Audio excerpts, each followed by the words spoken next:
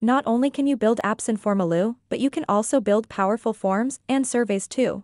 In this video, we'll customize a feedback survey. Let's go. Start with creating a new Formaloo. Add the fields you want to have in your survey, such as a rating field and a description box to collect your audience's thoughts and feedback.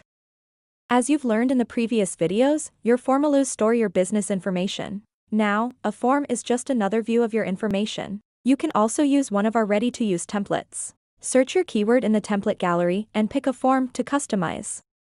You can switch the form's view from multi-step to single-step. A single-step form shows all fields in a single page. You can add pagination to your single-step form using the page break field type. Also, there's another form view called widget. A widget looks like a chat box form that you can embed into your website. You can set a default value for a field by clicking on it and changing its default value property. You can also pre-populate fields from URL parameters. To do so, add your parameter's name to the ID of a field in your form. When sharing your form's URL, you can add URL parameters to it. Formaloo will automatically populate the field from the URL when someone submits the form.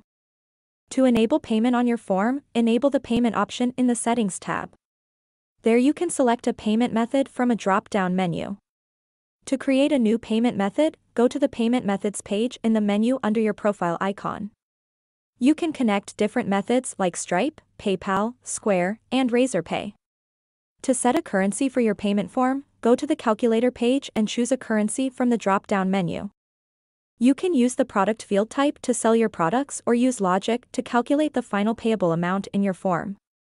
In the next video, I'll show you how you can use logic and calculation in your forms. You can customize your form further from the Settings tab, change the form's redirect URL and maximum responses, and even set custom JS on it there. In the Design tab also you can change the look of your form. Translate the buttons for your audience, or even change the CSS of your form. In this video, we customized forms together and went through different customization options in Formaloo forms. In the next video, we'll see how you can add logic and calculation to your form.